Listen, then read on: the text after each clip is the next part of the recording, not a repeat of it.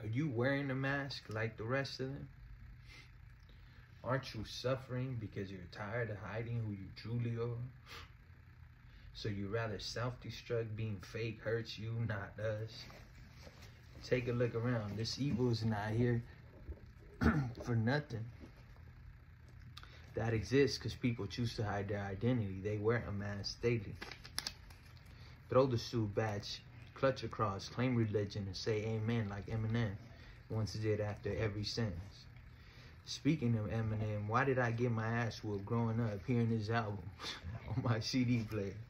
Yeah, CD player for you Bluetooth lovers, who you new generation kiddos. Our phones didn't come with music or internet. Eminem, part where he says that chainsaw lyric, you know, the little yang yang yang, that chainsaw noise. My moms didn't like that. That got my CD took and broken. Talk about I was possessed.